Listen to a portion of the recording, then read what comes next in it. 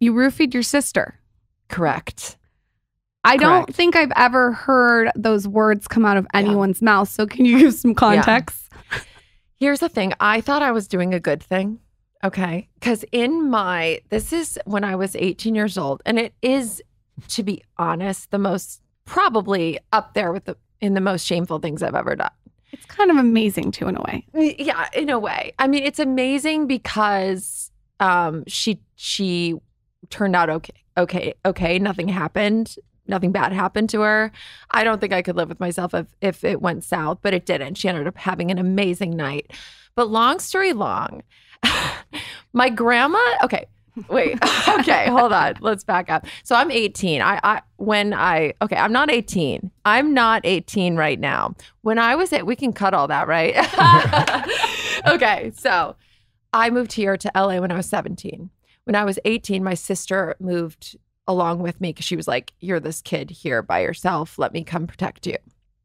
And so my mom calls us and lets us know that my grandma passed away. So we're really bummed out and we're like, this is horrible. Let's go to the nearest bar and get wasted and just like forget about everything because we're in so much pain. So we go to, have you heard of the Mondrian? Yes, right? Yeah. The Mondrian, yes. That was the spot back then. That was the spot, yeah, that was the spot. Know. But it was like very much covered with like young, broke, hot girls and like old, sleazy motherfuckers. Like, right? Wasn't it? And it was sounds like all of LA. Yeah, basically all of LA. So it's like you knew there were these spots you could go if you didn't have a lot of money, but you wanted free drinks. And like the Mondrian was one of those spots where, my sister and I didn't have any money and we wanted to get drunk. So we went there. And of course, these two guys who were actually in their 30s. So they were like old to us then, which is like really sad, isn't it? Like that we're getting old. Yeah, no, I'm thinking of those days. I'm thinking of those days when I remember seeing those old 35-year-old guys. Do you know? I'm like, oh. You? Now, yeah, right? Now and I'm now it's like us. Yeah. We are those old 35-year-old guys. That's depressing. It's really sad. So you're at the Mondrian. So yes. Maybe I'll go to the Mondrian this afternoon. Yeah. Oh my God, it'll take you back. Anyway, so these guys end up buying us drinks. And then they were like, hey, do you want to go out to dinner with us? And we said, yes. We go to this place called I think it was Dan Tana's. It's an iconic place. Old school like steakhouse. This was my pre-vegan days. So I'm sure I ordered a bloody ass steak. And yeah, dude, they pulled out this drug, this like little water bottle thing, and they were like, hey, do you want to do some GHB? And I was like, what's that? And they were like, oh, it's awesome, like it just makes you feel so good, your whole body. And I was like, amazing, yes. Like if someone offered me drugs, it was like, yes, it's gonna make me feel good, yes, thank you, I'll take two, and then my sister was like, oh no, I'm good. And then like 5 minutes later, she's like, I'm going to go to the restroom. And when she goes, the two guys were like, hey, we should put like a little bit in her champagne and it'll be so great. She's going to love it. And my naive addict mind was like, that's a great idea. Like, she's going to love this. She's going to thank me later. She's going to love this. Like, I thought I was doing her a favor.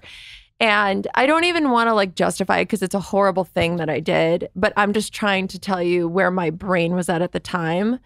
And so I thought that it was a good idea. So we put a little bit in her drink. She comes back, she drinks the champagne. And about 20 minutes later, we're like, okay, we're going to go out to some club. I can't remember which club. Les Deux. Oh, man. Element. Oh, my God. Les Deux. Les Deux. Stop. You're taking me back. I don't think it was that, but it was like one of those. One of those where like Leonardo DiCaprio was. And still is. He's still there. In a sweater hoodie. He's still there. He's never left. Guess what? You know what's never left? The same age girl is still the same age that he's there with. Gross. Because like he was amazing. And then now he's just like this old dude who's like still with 20-year-olds. In like a hoodie. Yeah. Hoodie. I don't like. So you guys didn't go to the club. Yeah. So they're like, okay, or we're going to this club. And I'm like, this is going to be great. And my sister's like, I'm actually feeling a bit tired. So I'm going to go home. And we were like, oh, okay. So we drive her home. She gets out. And one of the guys goes, oh, man, it didn't work. And Colleen, my sister, turns around and goes, "What didn't work?" And I was like, "Oh, we put GHB in your drink." And she was like, "You asshole," like, and sort of laughed and walked in. Like she wasn't even that fazed, because that's how reckless I was at the time, that she was just like, you dick, and like walked in. Cut to the next day, she tells me she had like the time of her life. Her and her girlfriend went out dancing that night. Like they went to see some like live band and had so much fun. She's like, it was an amazing night, and we, went back safe. So yeah, but that's the story of me drugging my sister. And what happened to you? Oh my God. Oh, we're getting right into it. You didn't write about that, I don't think. I did. Well, you did write about that. I did. Okay. The only reason I ask is because I'm starting to think like, okay, if you both took this dosage, she was fine, she did that, but then like you go peel off. I didn't tell you what happened to her. I forgot to tell you that. Yeah, so mine's fucked up. I basically got like sexually assaulted. Oh, okay. Which I know. But that's okay. It's I've processed it. It's okay. It's in my book. But I think it's karma. It's karma for drugging myself. No, I know that's dark. It's dark. But basically, long story long, we go out to this club, go back to the guy's apartment, and I just remember waking up in the morning. This is getting really dark really fast, but I basically wake up in the morning in this guy's apartment, and he's literally like, dude, this is so fucked up, but he's like jacking off like over my face. Like I was passed out asleep. Do you think that he wanted you to stay asleep for that? Yeah, it was so fucked. Do you think he wanted you to wake up, or do you think he wanted you to stay asleep, or do you think he didn't know? Oh, I think he wanted me to stay asleep. I think it was like a power thing. I mean, I was completely out, and I just wake up to this like disgusting fucking dude jacking off on my face. You say in your book that things like this happened to you throughout when you were using, and you say that it's amazing to you how quickly in the moment, fight or flight, you sort of know how to get out of these situations. Yeah, there's been a couple incidences like that, and this, like I say in my book, it was pre-Me Too movement. Yeah. So we didn't talk about it. We oftentimes like blamed ourselves. Well, why was I there? If I wasn't there, this wouldn't have happened. We certainly didn't report anything to the police. Like we just didn't then. Or it was not, it was very rare. So what do your instincts tell you to do when he's beating his meat in your face? Yeah. So literally I pop my eyes open and I see this really disturbing image. And immediately my brain went, okay, if he's capable of sexually assaulting me while I'm passed out, what else is he capable of? Will he hurt me? Will he kill me? Will he rape me? Potentially. Yeah. Right. So if he's capable of that, okay, I need to stop doing that. No, you that's literally what I saw. It was so horrible. But if he's capable of that, what else is he capable of? And so that was initially where my brain went. And then I knew that I couldn't fight him off. He was much bigger than me. And so my brain went to just pretend that it's okay so you can get out safely. So I just like laid there and like let it happen and didn't fight him off, because my instinct said if I tried, it could get really dangerous. Like he could have knocked me out. Is he like finishing on you? Yeah. So you just lay there and I just lay there and just like let it happen for self-preservation. I wanted to live. And I truly felt, my instinct said, if you fight this guy, he'll win. And I don't have anyone there. My sister's not there. There's this other dude who's even bigger. Nobody knows you're there. Yeah. Wait, I'm in this room, but I want to get out alive. So how does finish and then I'm out. But what does he say after that? Does he not even acknowledge it? Just thanks for last night? Yeah, it's funny, like what you remember and what you don't. You don't I don't remember the small talk. I don't remember. He was probably like, oh yeah, that was amazing. Like he probably said something like that. And, not really aware. It's like when I pop my eyes open, you would think that maybe he would stop and go, oh my God, what am I doing? I'm sorry, I couldn't help myself, or say something. But he just like kept going. And it was at that moment when I popped my eyes open and he continued assaulting me, even though he could see that I could now see him. that I knew this man was so disconnected, probably still on a lot of drugs too, which also made me think like he's not in his right mind, and that if he's sexually frustrated or whatever and I get in his way, like, will he kill me, basically, is what I was thinking. That makes sense. I didn't know them enough to know that I was safe, and I clearly wasn't safe. So he literally finished, and I like got up and got my stuff and just ran out. I just left. I said, I gotta go. One of the things that I love about you in your books, she reminds me of Khalil. Our friend does this too, is that you talk about all these things that are normally quote unquote shameful, and it takes the energy out of it for other people to talk about. I mean, you talk about giving birth on Facebook. You talk about postpartum. You talk about sexual assault, addiction. There's these books, both of them, you guys, are so good because you just take the energy out of it. Sometimes you read a biography and they leave out like all these parts, and you're just like, I'm going to call someone out. Sharon Stone. Okay. Love her. Yeah. How many stories do you think she has? Like that? Treasure Probably chest. A lot. Okay. So I read her autobiography, and it's like flat, and her life hasn't been flat. Yes. There's so much she could share, and I think ultimately help people. Yeah. And she didn't. Yeah. With yours, you went there. Yeah. I love that about you. I found the same thing. Thank you. And I found the same thing with the Tom Petty documentary. I don't know if you saw that, but he left out his heroin addiction. Like, he was a junkie, and he left that entire part out. And I was like, oh, that's really sad, because that could have helped a lot of people too. Well, it's a huge part of the story. Yeah. But I think maybe it's just a different time.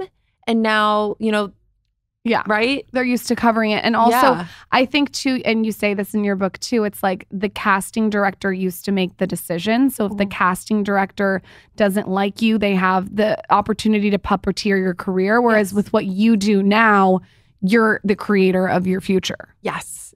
Which is awesome. Exactly. So I could write a song about buttholes if I want. And I have, and I'll do it again. Good. And literally I literally wrote a song about buttholes.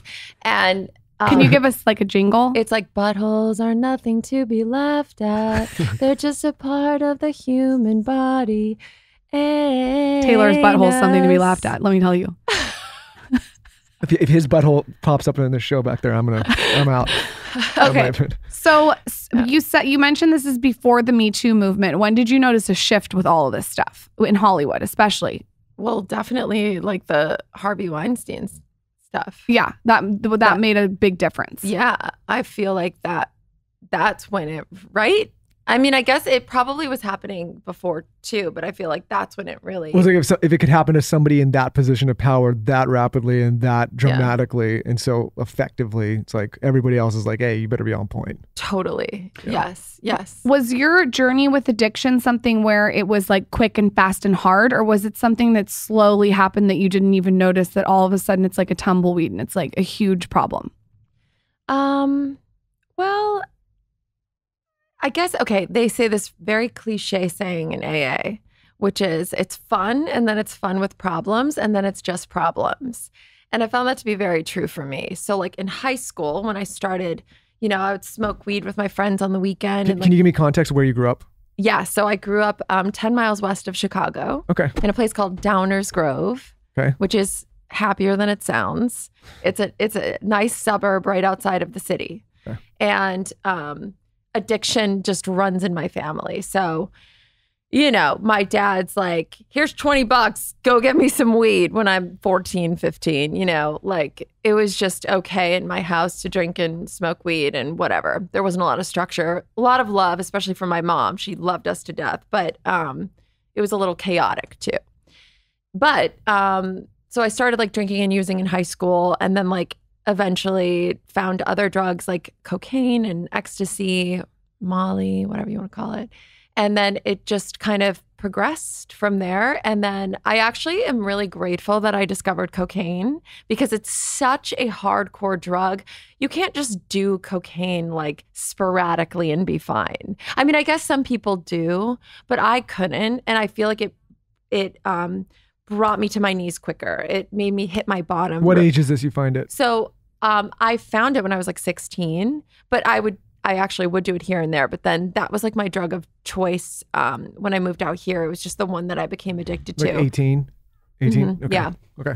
Yeah. And by 22, I realized that I was putting like drugs and alcohol before my career and before my passion. And I just had this moment of clarity that if I didn't get sober, if I didn't stop drinking and using, I was never going to reach my potential. And I knew I had a lot to give. Like since I was a kid, I always wanted to make people laugh on a big scale. That was always my obsession. Like as a kid, I was the class clown. I was straight C's and D's in school, but it was all about like, how can I make every kid in this class piss themselves from laughter? Like, how can I do that? And I was obsessed with it and I was really good at it. And so I knew I was going to do comedy. And like, so I wrote a letter to SNL when I was like 9, like, "Dear SNL, I'm going to make your show so funny. Love, Laura." You know, like I just always knew. It was like one of those things. I wonder if Lauren Michael ever got it. I don't know. But anyway, so so then at like 22, 23 is when I first saw that I was putting drugs and alcohol before my passion. And for me to not achieve my potential and do what I love for a living was to die. Like I just knew I had a lot to give and this is what made me happy. And I could see that drugs and alcohol were getting in the way. So that was my moment of clarity. It wasn't a physical, you know, people talk about hitting rock bottom. They're on Skid Row. I wasn't. I had an apartment. I was booking independent films, tons of commercials, bad sitcoms. Like I was a working actor before I was on social media. And I was making just enough to pay my rent and, you know, eat food, just enough. Is it like one of those things where you're waking up and drinking, or is it like just when you drank, it was like extreme, like could go for 5 days? That I was a binge drinker, and it wasn't even ever 5 days, but it was just when I did drink. And that's another misconception of alcoholism. People think if you're not waking up and drinking, maybe you don't have a problem. That's not true. I would even go like a month without to do like a cleanse or something. But when I did drink, I struggled to stop. And then by the end, when I did pick up a drink, I never drank in the morning, you know, but when I did have that first drink, it was really hard to not have the second and then the third. And for me, I then wanted like harder drugs. Like I craved cocaine, and that brought me to my knees quicker, like made me hit my bottom quicker, was the drugs. So when you have your epiphany, do you immediately go into rehab? Do you go to AA? Like what was your plan when you had the epiphany? I had that epiphany and then I ignored it and probably continued on for a little bit. But I would say like my first time of going into the rooms of AA was, and I write about this in my first book, was I was in a long-term relationship with this German guy named Rudolph. You remember Rudolph? I remember Rudolph. So he was like a good influence on me, although now looking back, kind of weird, like 17 years older. I was 18, he was 37. So what I thought was like a good influence, now I look back and I'm kind of like, that's a little creepy. That's a little Leonardo DiCaprio-y, right? Like 18 and 37, it's a big difference. But nonetheless, he was like very healthy and like helped me get my first commercial agent, was like very encouraging to me, and, you know, didn't use drugs, and like introduced me to yoga and like taught me how to cook and to wake up early and to meditate. And so he was a good influence in a lot of ways. But towards the end, he wanted to get married and have kids. And we had been together a couple of years. So maybe this is around 22. We had been together a couple of years, and I was not ready to get married and have kids. He was. So instead of like having an adult conversation with him and saying, "Hey, I want to break up because I don't want to get married and have kids right now," and you do, I decided to go to a bar, and I met this like random Irish guy at the bar, and he was like, "Hey, do you want to go to Mexico?" And I was like, "Yes, yes, I do." So we literally, and this is how dangerously impulsive I was in my addiction.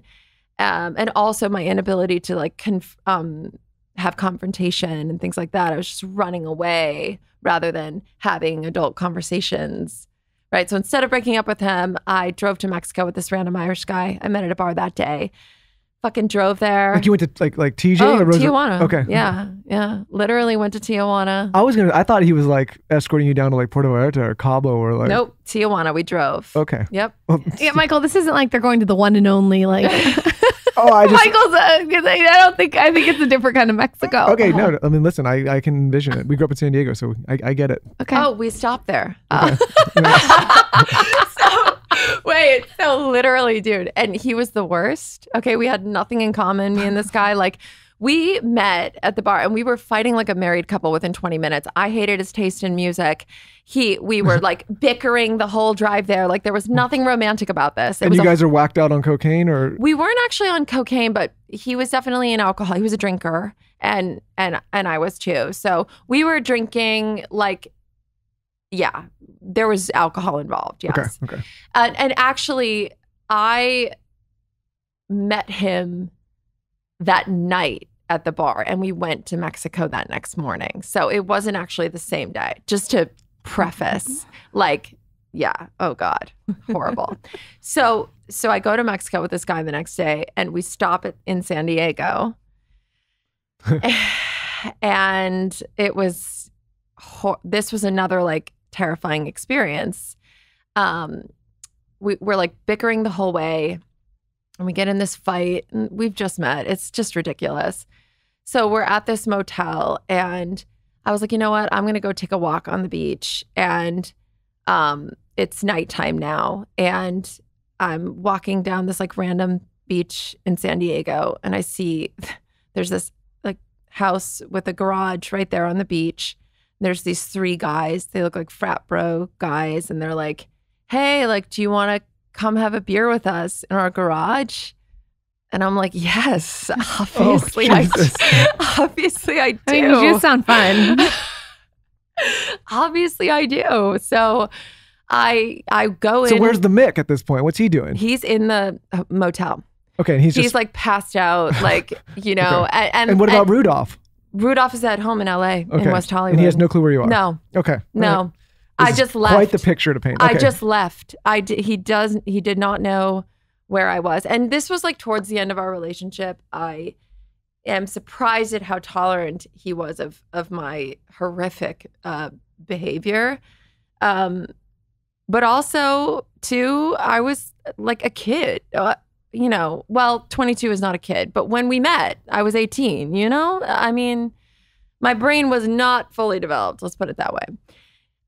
Still isn't. But anyway, so the guy, so the Mick is at the motel. Are we allowed to say Mick? I don't know. Is that offensive? I think it's okay. I'm like 50% Irish, so I'm part too, so I feel like Oh, I thought his name was Mick when you guys kept saying that. I was like, I must have missed Taylor, his name. While we're Google and see if that's offensive. I'm assuming I mean, everything's offensive now, but. Actually, we had gotten in some dumbass fight. I don't even know about what. So I'm walking down the beach. The 3 frat guys were like, hey, you want to come in our garage and drink? I'm like, obviously, yes. I can see nothing wrong with this. So I go in, we're all sitting around and they're all kind of staring at me and I'm drinking the beer and then all of a sudden I have this other moment of clarity, like, what the hell am I doing here? There's these 3 big frat guys sitting there staring at me like a piece of meat, and I'm drinking my beer, and I'm just thinking, okay, this is probably very dangerous. And I get that realization. And so I put down my beer after I finish it, and then I say, hey, guys, I'm going to head out. I got to go. And I get up to walk out of the garage. The one frat guy gets up, pushes the garage door to shut the garage. Garage starts shutting down. I see, and it was like, again, the instincts go, and it's like, okay, they're gonna hurt me. I know it. So I duck under the garage as it's going down, and I run so fucking fast down the beach back to the motel. Then a bottle is thrown. A glass bottle from one of the beers is thrown. One of the dudes threw it, tried to hit me, did not hit me. And I just keep running and running and running and get back to the motel. I'm banging on the door to get in. Brian, let me in. Nothing. Let me in. Of course, she has the key. I don't have the key. Banging. Middle of the night. He's not answering. Just will not open the door. So I go to it's like one of those like old motels where there's no reception area. Do you know what I'm talking about? There's like a sister motel across the street that had a reception area. Do you know what I'm talking about? I know what you're talking about. Do you know the area you were in? No. It sounds like she was in PB or Mission Valley, if I'm guessing. Probably that. Yes.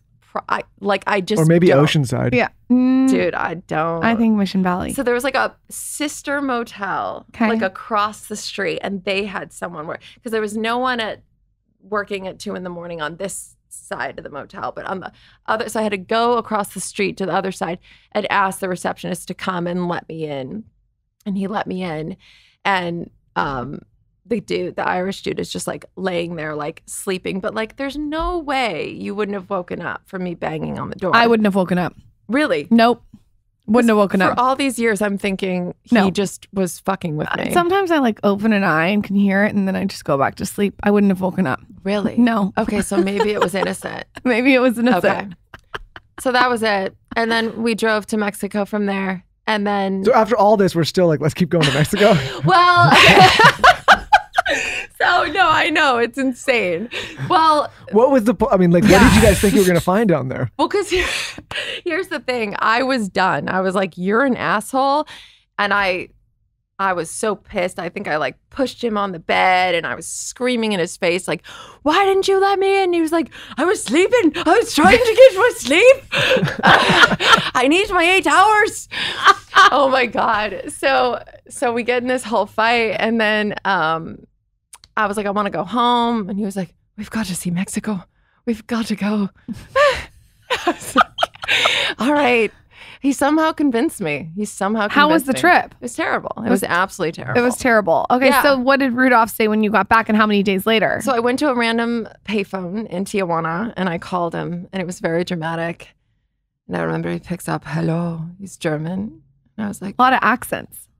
I can't not do someone's accent when I'm talking about them. I love it. Like I can't not. Go. It's impossible. You're good at it. Go. So he's like, hello. And I'm like, Rudolph, I'm in Tijuana. And then he's like, come home, Laura. Yeah, like I'll never forget that. It was so even at the time I was like, is my life a movie? Someone call cut, please. So at what point do you decide that you're going to rehab? Is when you come back and you come home and he wants you to do yoga and wake up early? Was this guy just like so mature and like he was just like... Yeah, he was mature. It's just like... At this is the breaking point for him was when I came, he said, come home, Laura. So I come home and he says, you've got to leave.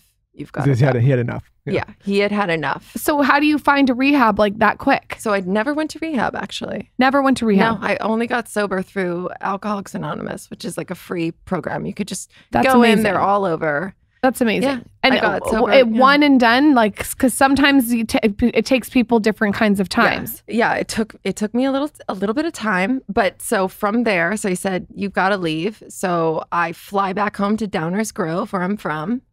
And I go home and I'm depressed and, lost this relationship, which I kind of subconsciously wanted, which is why I was so self-destructive in it.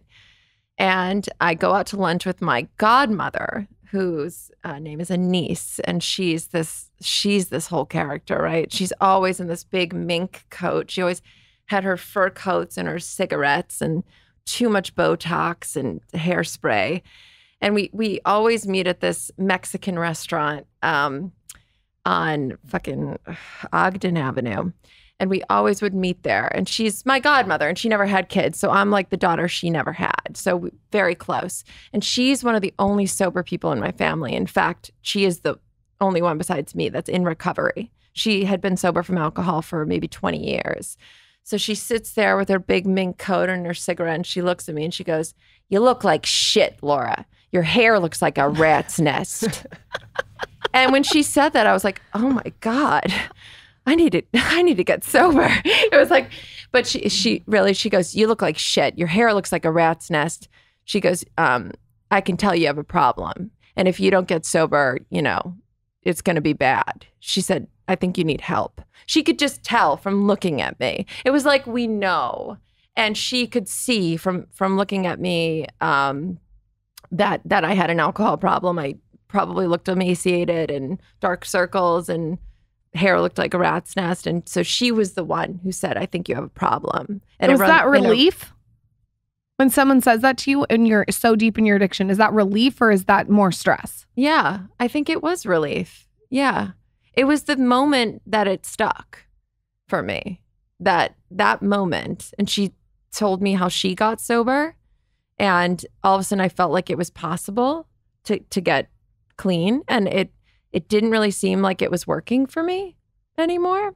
Like I said, it was fun, then fun with problems, and then just problems. Now we're in the just problems bit, you know? And so I flew back to LA and I started going to AA meetings.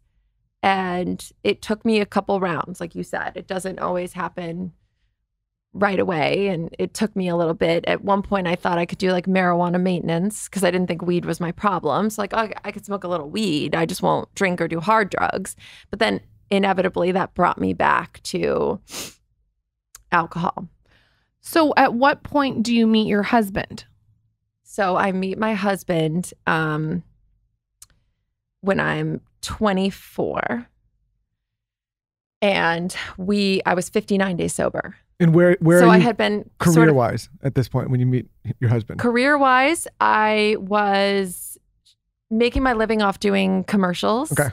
And the odd sitcom. And I had just booked an independent film with Jason Bateman and Olivia Wilde called The Longest Week. And I played a dumb model named Bunny. And the opening scene in the movie was me in bed with Jason Bateman.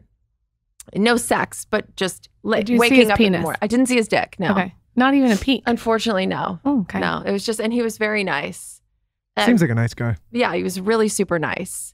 But such a director. Like, I'm so glad he's directing Ozark. It's Ozark, right? Yeah, it's incredible. It just ended, but it's incredible. Yeah, because on this movie, there was this like young independent film director who was my friend, and he called me. It was in New York, and he called me. He was like, Laura, I really want you to do this role, but you got to fly yourself out because it's an indie film and we don't have the budget. So he's like, you got to fly yourself out and put yourself up and the role is yours. And I was like, okay, cool. So this was like when I was very newly sober. And so I was broke. I had spent my money on drugs and like I was just barely getting by at this point. And so I asked my sister to borrow money. And then I looked on Facebook and I was like, I've got to find somewhere to stay in New York. So I find this girl I went to high school with who was living in New York. And I was like, hey, Kelly, I booked a movie in New York. Can I stay with you? And she was like, okay. So I get to fucking Kelly's house, dude. And it's a studio apartment. Oh. It's literally the size of this room. And there's one bed. So now Kelly from high school, who I haven't talked to in years, are sharing a bed. And I'm just like, so you remember Miss High Teen? She's like, yeah. Like, it was really awkward. So I stayed there for like a couple weeks. Kelly sounds like a nice person. She was super nice. Yeah. Super nice to let me stay there. She's going to hear this podcast and ask you to come stay at your house Kelly's now. a big listener of ours. She's a big listener of ours. Kelly, you're welcome anytime. Steven, yeah. Can you imagine though somebody calling us from high school asking to stay? No way. No fucking way. Right? You know what I mean? Like, that was so nice of her. Yeah, no way. I feel like you wouldn't even let your mom stay at the house. I mean, even relatives. I'm like, no way. Let alone high school dinosaurs from high school. No way. You didn't need a place to stay. Oh, yeah. Taylor needs a place to stay. Yeah, no chance. No chance. So you're 59 days sober. You're working on this movie. You meet Steven on the movie, or? Well, the movie happened actually like literally like a couple weeks after Steven and I met. But you were saying like, where were you in your career? I went on a tangent because obviously, so where I was living with my best friend from 3-year-old preschool. His name's Jack, and we've just been we went to 3-year-old preschool. We became best friends in junior high, but we were living together, and I was making just enough to like pay my rent, like through, like I said, commercials and sitcoms. And then I was about to book this film right after I met Steven. So Steven and I was 59 days sober, and I meet Steven at a party, and my sister was the one who invited me. My sister is an Anglophile, which means she's obsessed with all things British. She only hangs out with British people, only talks about British things. She even acquired a British accent to the point where she literally called me and was like, Laura, do you want to get some tea? And I'm like, you're from Chicago, but literally was obsessed with all things British. And is your only sister? Two. I have two older sisters, but the middle sister, I'm the youngest. And then my middle sister's the Anglophile. And then my oldest sister is like a high school math teacher still living in the Chicagoland area. Which one was roofied? The Anglophile. Got it. Yeah. She was like, I feel crazy. Blimey. Anyway, so she calls me and she's like, Laura, you're being so antisocial. You need to get out of your apartment and come to this party. Or sorry, she was like, come to this party right now. But, and because I was being sort of antisocial, I was newly sober. Like I just didn't really want to risk being around alcohol at the time. Now I have over 10 years sober. I could be around it. It's all good. But at the time, it was a little difficult for me. So I was being very antisocial. So I was also dating this guy who was an entertainment lawyer named Ben. And we weren't exclusive, but we were dating. Like we hadn't had the talk, but we were dating. So I call Ben and I say, hey, my sister invited me to this party. It was at the producer of Radiohead, who was my sister's ex-boyfriend. It was his house and it was like all these Brits, whatever.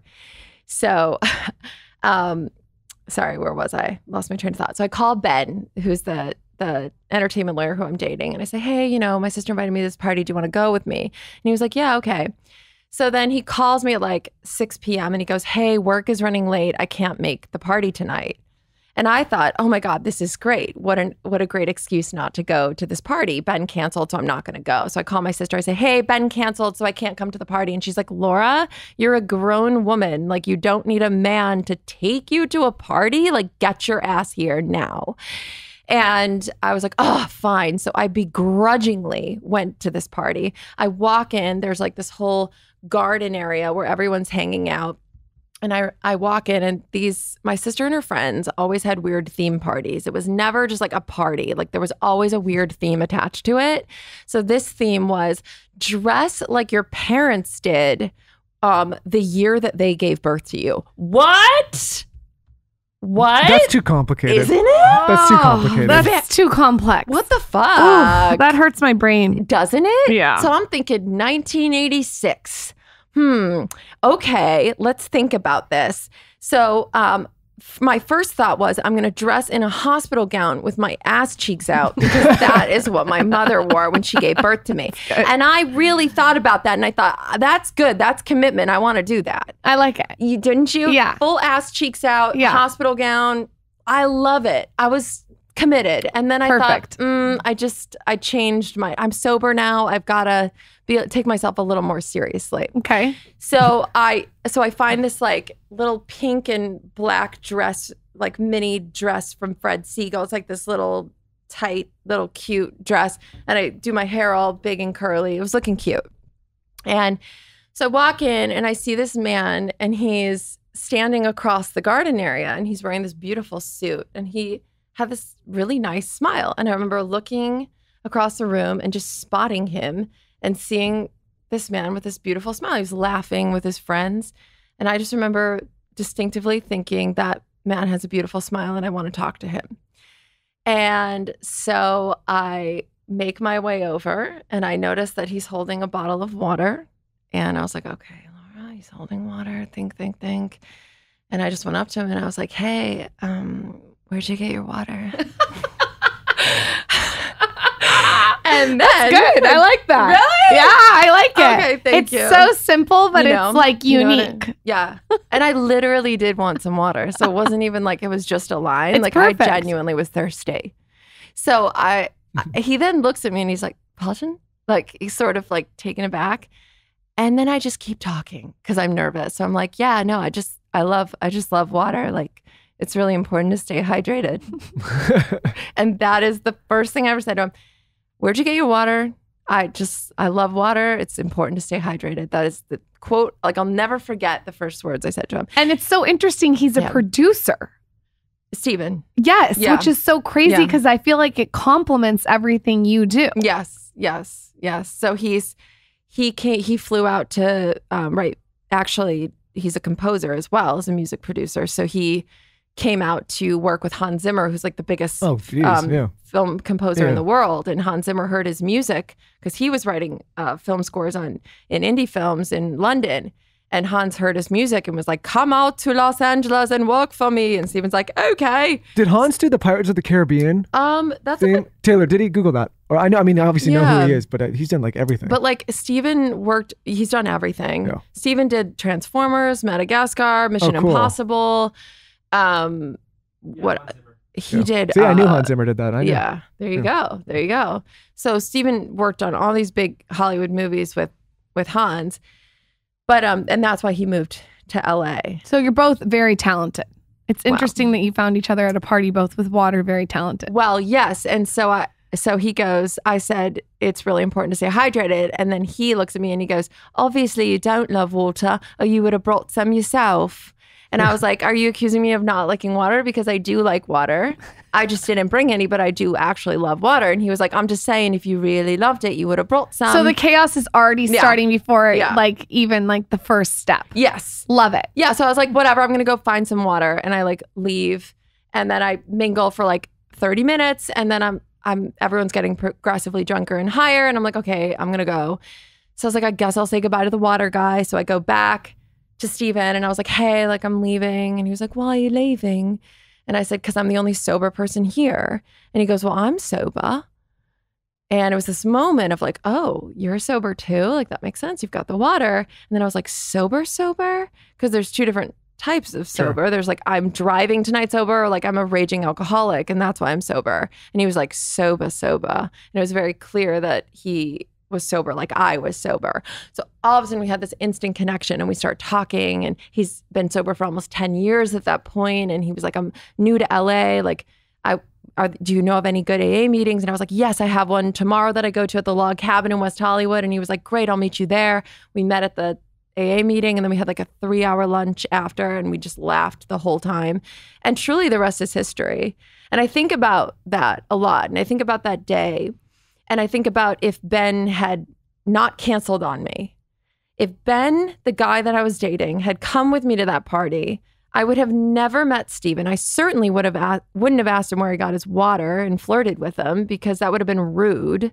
I mean, I don't know. You went to Mexico with the other guy. So now Yeah, you're right. But I do think about that. And I think, how would my life be different? Like, do you ever think about those little moments all the time that change your whole life? Yeah. There's something in your book that you did that I pinned to my Pinterest board. And you talk about how you were dating your husband at the time. It's like, I think you said 3 months in, correct me if I'm wrong. And you hacked into his Facebook and he was doing something shady. Yeah. And you decided that this is so good. I literally like highlighted, I swear to God, on my Kindle for inspo.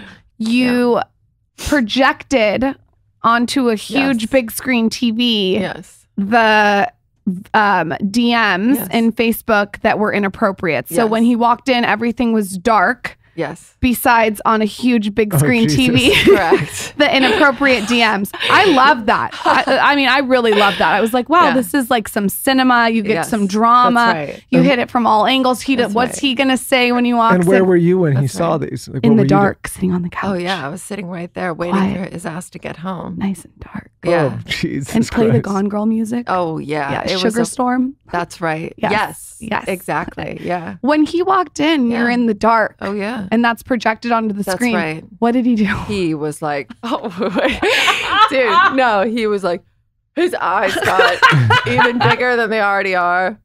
Oh my God.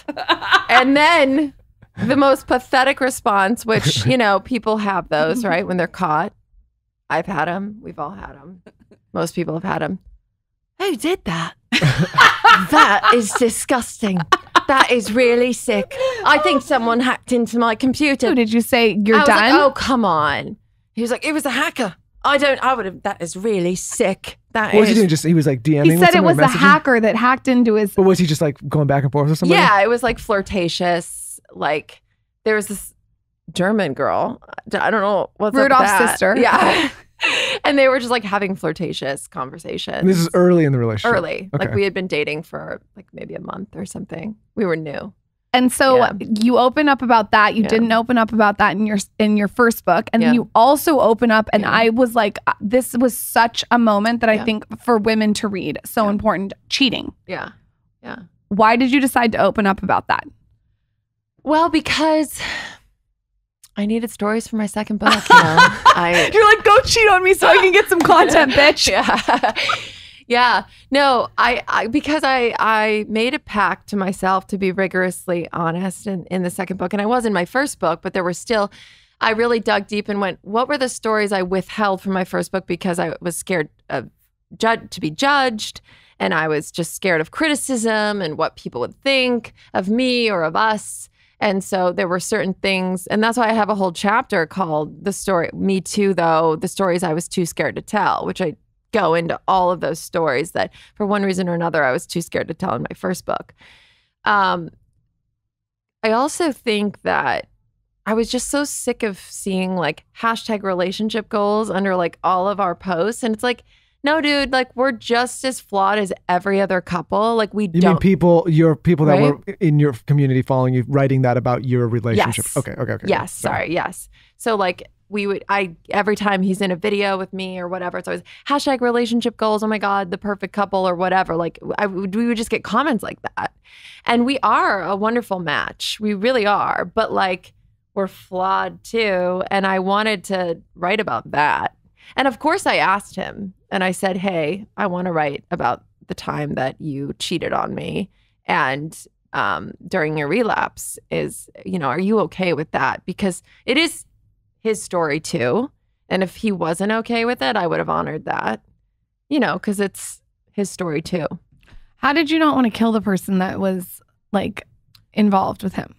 Because it sounds like you were pretty pragmatic about it. Like in the book, you were like, it's his fault. You like realized. Yeah.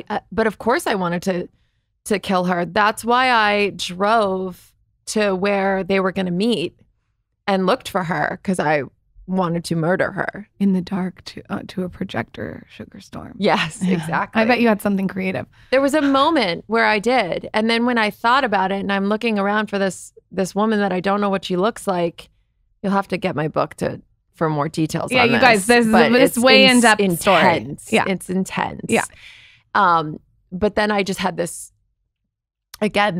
moment of clarity where I was like, it's not her I should be after. It's him. Like, was it easy to repair that after him? Like he cheated? Or was it a lot of work? I think because I've been unfaithful, clearly, right, in Mexico, and that I could empathize with it. Yeah. Like especially being in your addiction, like he at the time was, he had relapsed. He was on drugs during that time. So he was not himself. It was not good. We were married at this point for 4 or 5 years. Children at this time or no? No Okay, children. No children. And we were all good. And then he got in a little fender bender and was like, my back hurts. Went to the doctor. The doctor's like, here's some drugs. And then, oh, I have trouble sleeping. Here's some drugs. And then I have anxiety. Here's some drugs. And he kept like doctor shopping. And he was addicted to so many different prescription drugs that like he was not acting himself. He was also in denial. Every time I tried to question him about his drug use, he'd say, they're all doctor prescribed. I'm still sober. To the point where he was still taking cakes in AA meetings, like for his sober birthday, because in his mind, he's sober because they're all doctor prescribed, but he's abusing these drugs. And eventually he realized that. And he comes home one day and he's like, I have to stop. He throws all his pills down the toilet. And then he starts like shaking and seeing things. And so I'm freaking out. So I call someone in the program and I'm like, hey, like Steven's seeing things that aren't there. He just threw out all his pills. And they were like, get him to the hospital now. And I was like, okay. So I take him to the hospital. And within 20 minutes of being in the hospital, he's in a full seizure. This is a massive withdrawal? Mm-hmm. Yeah. Massive withdrawal. Yeah. You can, if you stop cold turkey taking like Xanax, which they'll say is like the least addictive anti-anxiety, which is a lie. Yep. And they don't care. But Xanax, I think Oxy can do it too, but if you just stop cold turkey after abusing it, you can go into a full seizure and die. I mean, it happens. And it almost did to him. I thought he died in front of me. That's important to say. I think for anyone who's listening, you said that in your book too. Like that's such a good tip. I mean, you can't just cut it cold turkey. Yes. If you're considering getting clean, I recommend medically detoxing. I didn't medically detox personally, but I wasn't taking prescription drugs. I was binge drinking, so I wasn't. But I think to be safe, medically detox. Yeah. You don't have to tell us the full story because there's so many stories in your book. But one that stood out that I was like, I was dying, and I like loved that you shared was the massage parlor. Yeah. Hold on. So you book a massage thinking like you're going in for like a Thai massage. Yeah. The reason, by the way, this is so interesting to me is because I have this addiction to foot spas. Well, she told me that Lauren told me this story. Really bad addiction. She told me this story and then I started thinking like, you go to these things like every week, all the time. I honestly don't care if they finger bang me while they're rubbing my feet because I'm so comfortable. It's just like, have they tried? No, I mean, yeah. No, they haven't tried. I just get my feet done, and for 2 hours I sit there. I know those places. Let me tell you, they're amazing. It's uninterrupted work away from the baby, away from Michael. Everything. I can sit there and just work and have my feet rubbed. But I hope that's all that's getting rubbed. What the hell's going on over there now? Now I'm gonna start thinking. You can come with me. I'm gonna go check this place out. Okay. You have come with me before. Okay, so you go to just like a massage place. I'm thinking it's hole in the wall. Is that right? Yeah, pretty much. And you book a massage. Yeah. And you go in and you think you're getting a massage. Yeah, and I did. I did get one. So when she starts like going deeper, lower. Here's the thing. She didn't finger bang me. She literally made me orgasm from over the sheets. I've never experienced anything like it. Okay. Does she know what she's doing? It was wild. Of course she knows what she's doing. Clearly. What are you talking about? Okay. Well, at first I didn't know because I was like, she's just massaging like really close to the area. And so I was like, whoa, I'm getting really turned on right now. But I don't know, like, am I horny or is she like purposely touching me in this area? Because sometimes you can't help it, right? You're being rubbed in certain areas and like maybe you feel a little some type of way, but it's innocent. Taylor's like, what is the massage parlor run? What street is it on? Oh my God. I'm getting aroused right now. Go ahead. Because you have to tell the best part of the story. Go ahead. Well, no, it was just that. And like, so she's, you know, like rubbing me in that area. But again, like I said, it was over the sheets. Like she wasn't actually touching my vagina. Like she was over the sheets. But she was like rubbing like this, like that, like my vagina. So like she knew what she was doing. But like, it was like she was rubbing me and then it was like, oh my God, whatever you're doing, like this is wild. And she was like, does that feel good? And I was like, yeah, it does. She was like, okay. But like, you know, it was just, she asked me, does that feel good? And I think that was her way of saying, should I keep going? Because if I was like, no, then she would have stopped. But I was like, yes, which gave her the go ahead to keep going. So you have an orgasm. And then this is the best part of the whole story. Yeah. What happened next? Well, I had to go back and just see what that was about. Was it a loud orgasm or a silent?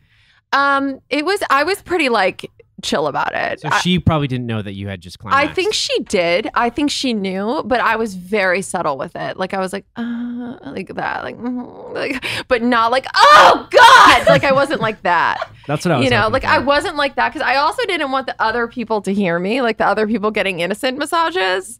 You know what I mean? They're just trying to get their fucking foot rubbed and they're like, oh yeah, you know, no, I didn't want I was that. Probably next door. Yeah, exactly. Working on emails. I didn't want you to hear me specifically. Okay, so you go back. So it was like very, very subtle orgasm. And when you go back, she knew that you're like back for more.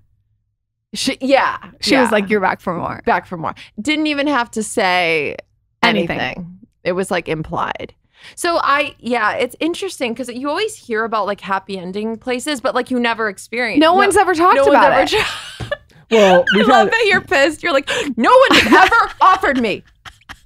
I'm I was thinking that actually. I'm like, why haven't I ever been offered? Well, Lauren, you're on there with your fucking emails. They're probably like, this person, You're not giving off the like, I want to. Also, I'm 600 months pregnant. Like, no, not her today. Like, literally pregnant. Do you get horny pregnant? Yeah. So there you go. Like, you know what, Michael? If you're tired, you know what, Lauren? You're putting off the vibe because you're in there with your emails and your contraptions, and they're not right. Good to know. I need to put off a different vibe. You need to put up the different vibe. So when you tell your husband, hey, like, listen, like, you know, what does he say? Is he mad or is he turned on? So like literally, I did not tell him until I was writing this book. I just never said anything.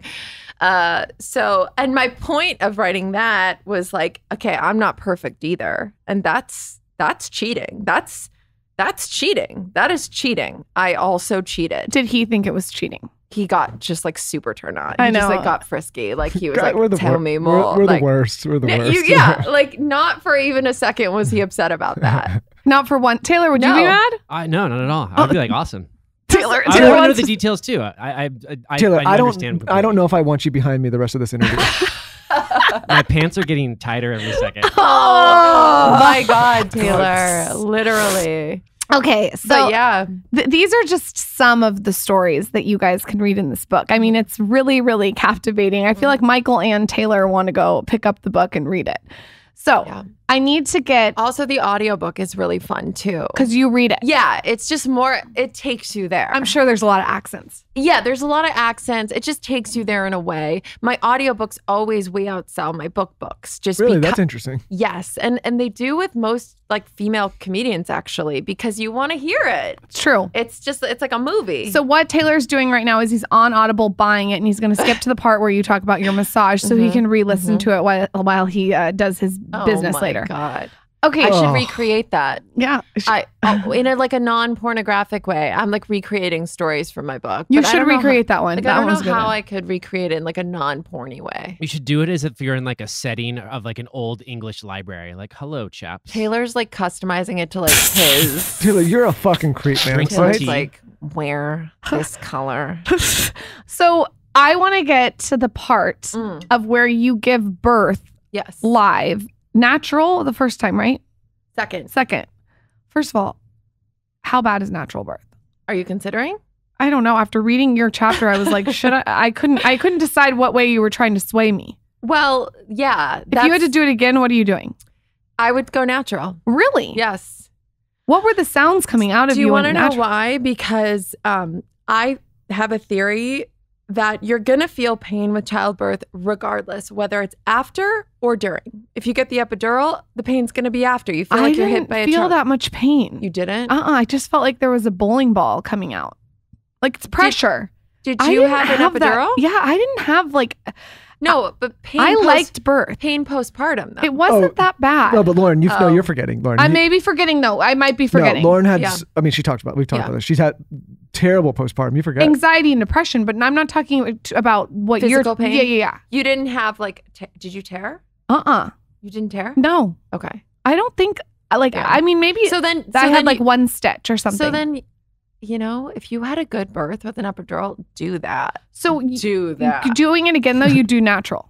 Yeah, because I didn't like the epidural because I couldn't feel anything. I was completely numb to the point where when it was time to push, I didn't know because I couldn't feel anything because I was completely numb.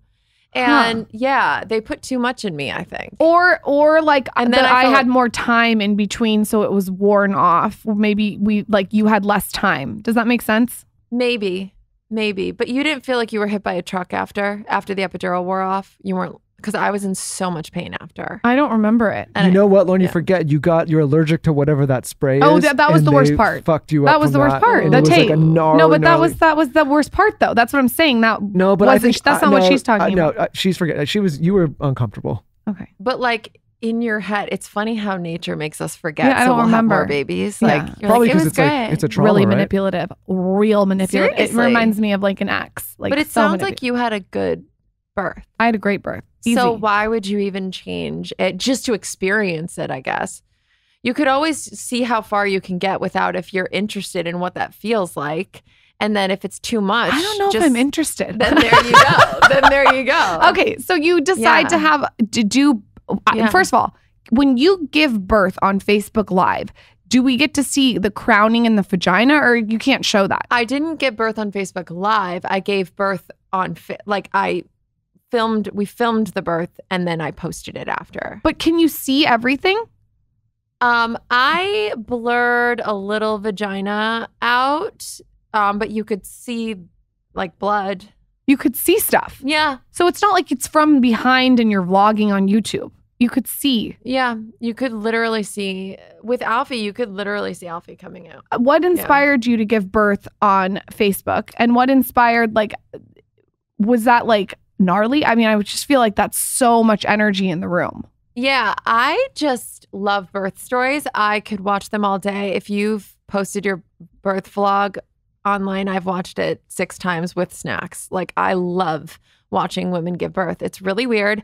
I love it. I've watched every type, natural, epidural, C-section, free birthing, all of it, man. Oh. I fucking love it. But I also grew up making horror films when I was a kid, so nothing grosses me out. I just think birth is so miraculous, and I became like addicted to watching birth stories. I loved them, and I also wanted to prepare for my own birth, so I wanted to see how they would go. So I was educating myself on what it would look like. That makes sense. Making Steven watch them with me. Oh. He was like, "God damn it, how many more birth vlogs?" He's like, "You're projecting it on the screen in the dark." Yes, exactly. Watch this. But yeah, so that's why I thought, you know what? We'll film some of it. And by the way, we filmed 15 minutes of like a 16-hour birth. So it wasn't like there was a camera the whole time. It was literally him with an iPhone filming here and there. Like, it was still very intimate.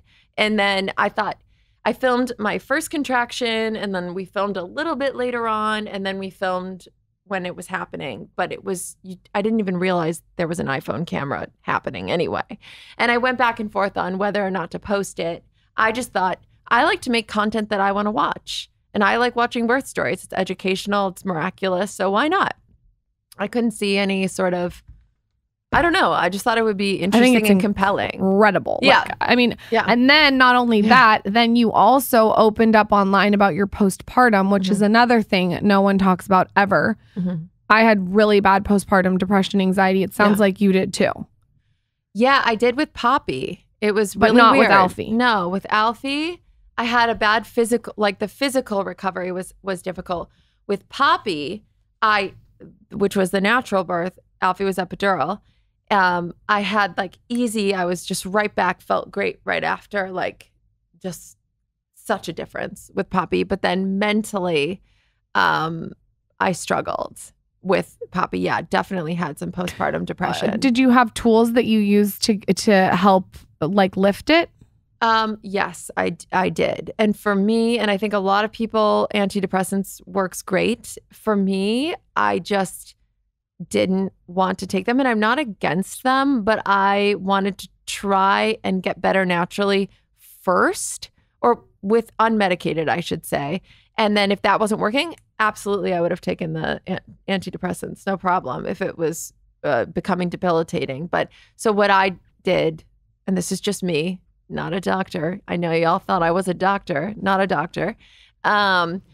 I decided, okay, I got like really sick and tired of feeling sick and tired. I was just, the negative voice in my head was so bad. Steven and I were fighting, like as you do with a newborn, a newborn. So hard. Oh my God. It was like newborn, toddler, just, I felt my mom was in town. There was just tension, and it was just bad. Your mom's trying to give you social media advice. Oh my God. Yeah.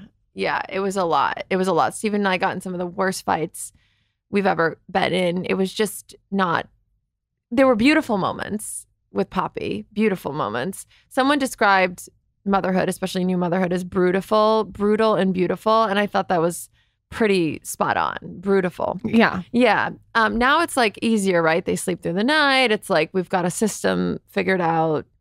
It's easier than it was. What time do they go to bed? That's one thing we're working on. So are we. Yeah, really? Oh, wait, how old is your little one? She's 2. We're working 2 on and 2.5. what? 2.5? Yep. 2.5. And when does she go to bed? Oh God. Late? I mean, like, Same with Alfie. Same with Alfie. She went to bed last night at 9:30. Same with Alfie. Same with Alfie. Yes. Which and we're just trying to make it earlier now. Everyone, when I tell them that, is like so judgy about it. That's the time she goes to bed because I would rather her sleep in. Thank you. So I can get some sleep. Thank you. Like, sorry, I'm just being honest. Literally. And she likes going to bed at that time.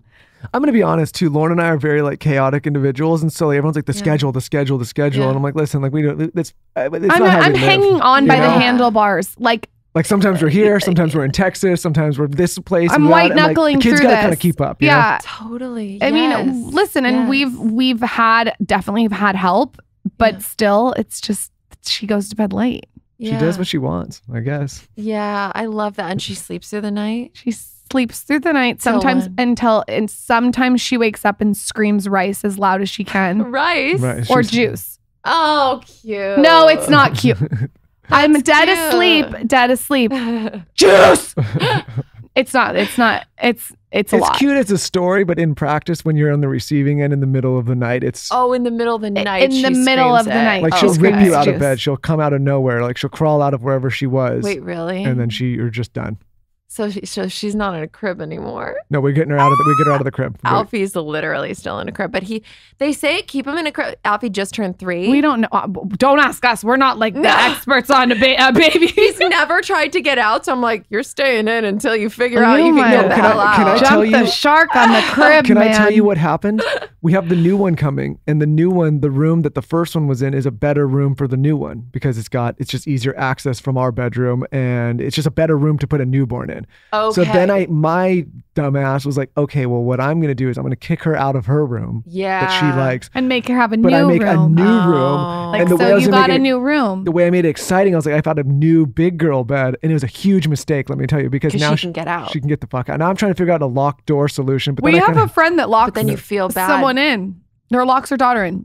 You Just know- locks the daughter in and just like that's it. Steven and I were like, is that abusive? But Like, then I think don't the same know. thing as a crib, right? That's what, yes, exactly. We're like, wait, is it a fire hazard? Because like, I'm terrified when we transition Alfie that he's gonna get up, walk outside and go out, like to go play. Because like, you don't know. Turn What if on you're the stove. sleeping? Yeah, that's true. Yes, oh, turn that on the is stove. true. Literally, like he can unlock the front door. Like, what if he just decides to bounce? See, I don't Oh, mind. I never thought about that. Think about it. She won't be able to get do that because there's other. But like I don't mind if she goes to bed in her room and then gets up in the night and comes into the bed after we've already slept and got Yeah. organized. But like I don't want her to go to sleep with us, you know? Right, That's a exactly, because mess. it becomes a habit. Yes. Yeah. It's so hard. Yeah. It's so hard. If anyone has any tips, let us know. No, totally. Well, it's funny because I thought Alfie was the only toddler that like went to bed at literally sometimes 9:30, and we just the past two nights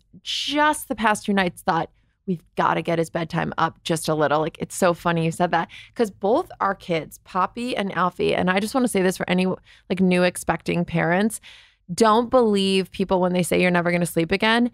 I refused to believe that reality. I refused when they would say, oh, you'll never sleep again. And I was like, nope, that's not my reality. My kids will be amazing sleepers. My kids will be amazing sleepers.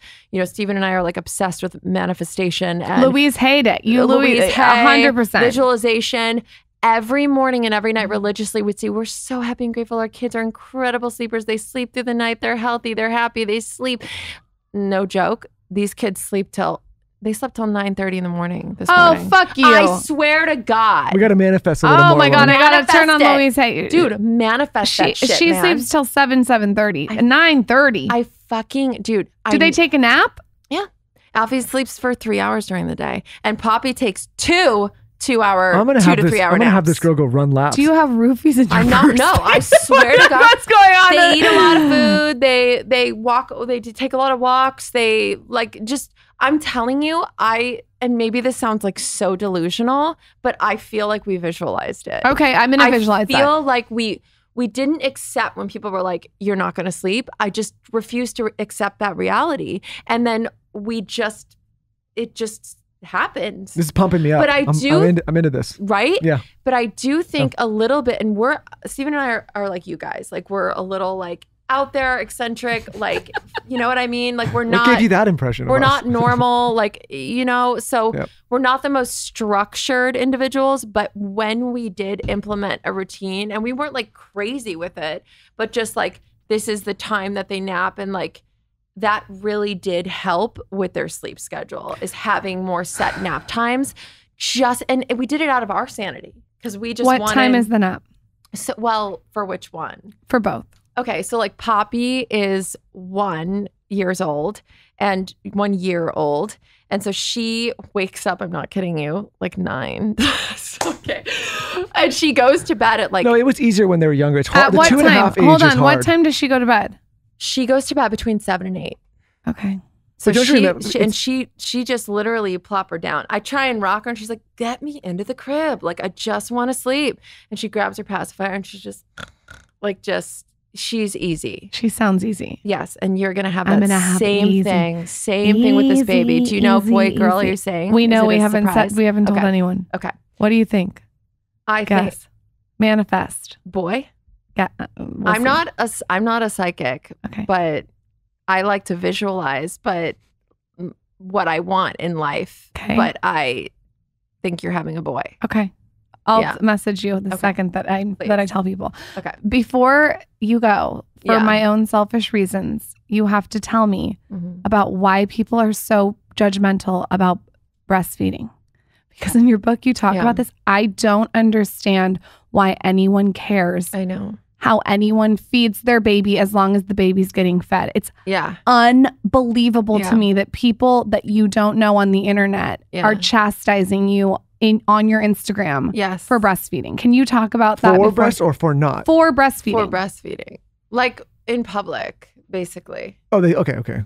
So people are just offended. I think it's just this prudish, I think it's honestly an American thing too, especially here. It's just the kind of this culture of, cover up, like you're attention seeking because I'm breastfeeding publicly. Like I'll post pictures of it because I think it's beautiful. Why does anyone care? Like, I don't. And it's women who get really upset, What which did is they crazy say? to me. You're never gonna see. Yeah, but guys aren't coming to me like, man, I'm pissed off about But this. Like, but also some guys are because you're using breasts not for them, and they get pissed about that. So I'm some not gonna even guys, try to unpack yeah, that. some guys do get pissed because the breasts are being used for something else other than for their enjoyment. So you get a lot of misogynistic comments from men and from women. And she gets like 5,000 to 10,000 comments on her pictures and No, her videos. I've perused, right? Especially before this interview, I was like, damn. Oh, you've perused her breastfeeding photos? That's sounded- creepy. That sounded strange. I mean, I perused the account, your account. Yeah, you right? get a lot of comments. You get a lot of I engagement. specifically went to He the. perused. Yeah. He God. looked at Yeah. your breastfeeding photos before. That's Yeah. fine.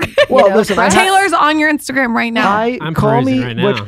call me what you free want, the Lauren. nip, man. Honestly, Lauren, I'm a thorough Free investigator. the nip. free that shit. Did I you agree. breastfeed? I breastfed for a little bit. Yeah, I liked And it, that's- but I didn't put pressure on myself.